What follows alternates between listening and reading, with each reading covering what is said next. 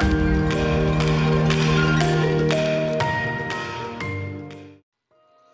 everyone, this is a quick follow-up video to my previous video around installing RetroArch on the Xbox. A few people have asked about how to use games from USB. Obviously in the video I show how to transfer games etc. across the Xbox using an FTP. On the older Xbox that limits you to roughly 16 gig. On the newer Xboxes, kind of the Series S, Series X, I think that increases to about 32 gig, but obviously still if you've got a large collection, you probably want some more space. So yes, you can use USB. So I'm just going to quickly show you how to do that. Obviously this guide comes from the Gamr13 guys themselves. They've got it on their Discord server.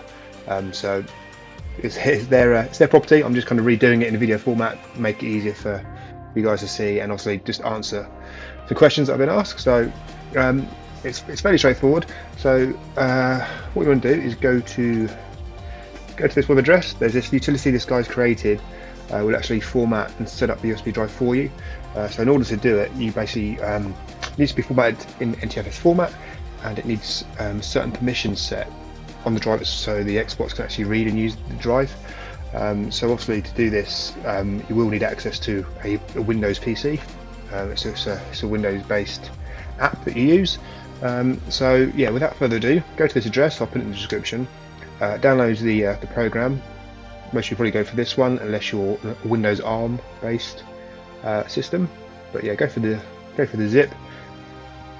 And also I've already plugged in my USB drive. I'm just using a small 16 gig USB stick to demo it, but obviously plug it in whatever you're using. So I'm just gonna save that. Actually what I'll do is I'll open it rather than downloading it. So it's a zip file. Inside you've got this folder. So what I'll do is I'll just drag that out. It's basically extracting that from the zip file. Let me just close this out of the way. So here's the So here's the folder that's inside that zip, and in here we have the executable. So what we'll do is just double click this to launch, and it opens up like this. So you've got two options. You can, if you've got a USB drive that you need to format and basically do from scratch, pick this option, drop down left to show you all your drives. Mine is the E. Obviously make sure you get the right one. Very important, because it will format and wipe the drive, so make sure you've definitely picked, as it says there, make sure you got the right one. What you can do if you want to, if you've already got a USB drive that's already got some data on it, you've already put some games onto it, and it's formatted with NTFS already, and you don't want to lose all that and have to recopy it all back on, you can just use this option, same thing, pick the drive and click add permissions, and it will just change permissions on the drive in order for it to work in Xbox, so you don't have to basically wipe it and start again. But yeah, in my case we're not going to do that. We just clear this option here, so I'll just clear that by closing and reopening. So yes, so method one, complete format of the drive and then a setup. So select it, hit start. Do you really want to format? Obviously warning you that's going to erase everything as I just said. So yes. So it gives you option now as well. I think this is a new addition that it can actually go and create some folders on the drive for you ready, which is handy. So yep, no reason not to say yes to that one.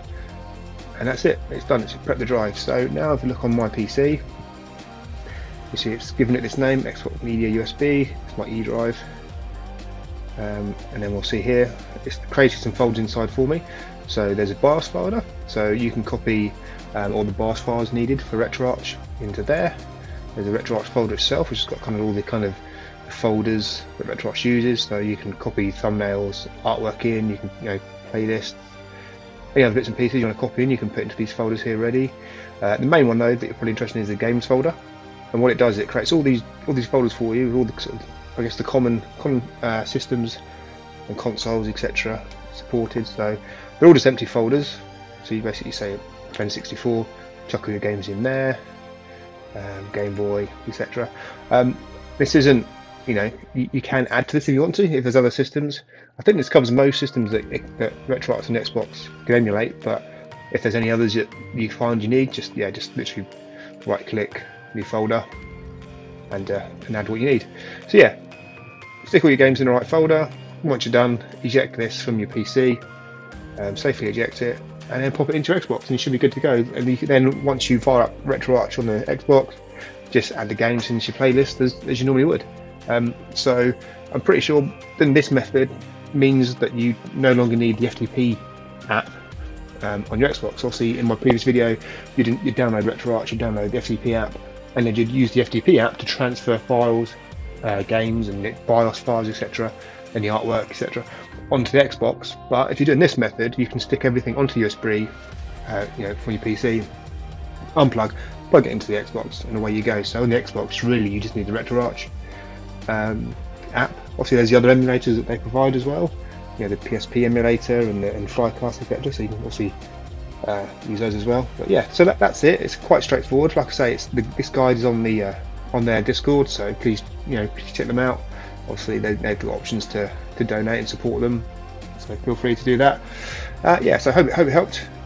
Any questions, pop them in the comments. Please please subscribe. I'm trying to grow the channel and keep the content coming. So yeah, I really appreciate if you could subscribe.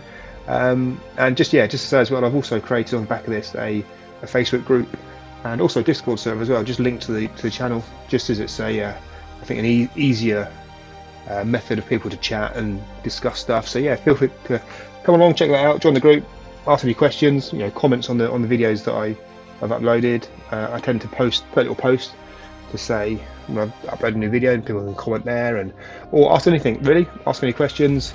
If there's any kind of guides or information you want, put a question there. You can obviously himself or someone else in the group can answer, or if it's quite popular, I can make a video on it, make another video guide for the channel.